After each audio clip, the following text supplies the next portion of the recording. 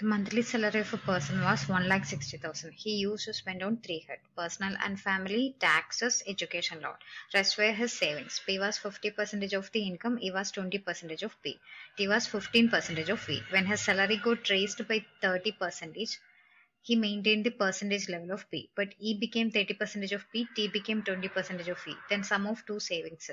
Here, initially salary of this person was 1,60,000. He used to spend on three heads. One is personal and income, second is taxes, and third one is education. Now remaining is the savings here.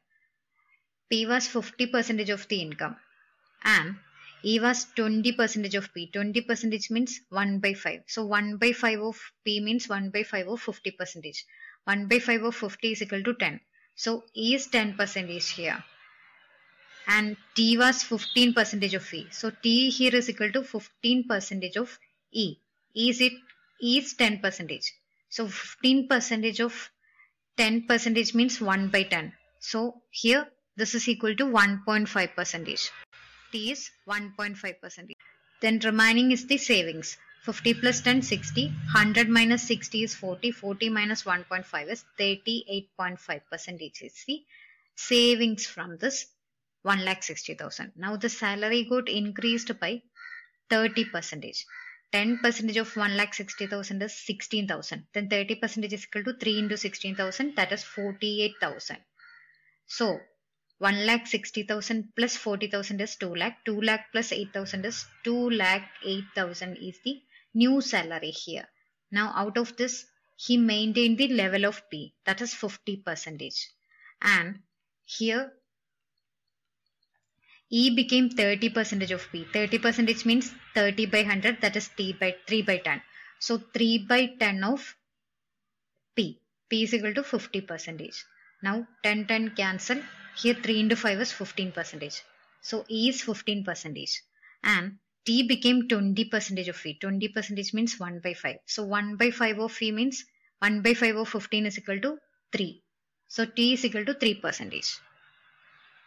Now remaining is equal to savings, which is 50 plus 18 is 68. So 100 minus 68 is 32% is the savings here.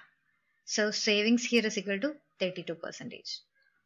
Then here total savings S1 plus S2 is equal to 38.5% of 1,60,000 plus 32% of 2,08,000. Now here this is equal to, if you look at this, 16 is equal, 32 is equal to 16 into 2. Now I can take 16k percentage outside. 16k percentage means divide by 100. So 16k percentage means 16k by 100. Now remaining is equal to 38.5 into 10 is 385. And here 2 into 208 is equal to 416. So this will become 400 plus 300, 700, 700 plus 100, 800. So 801.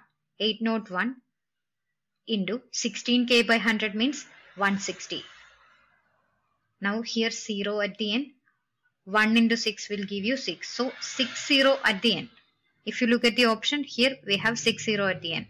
So option 2 is your answer. That is 1,28,160.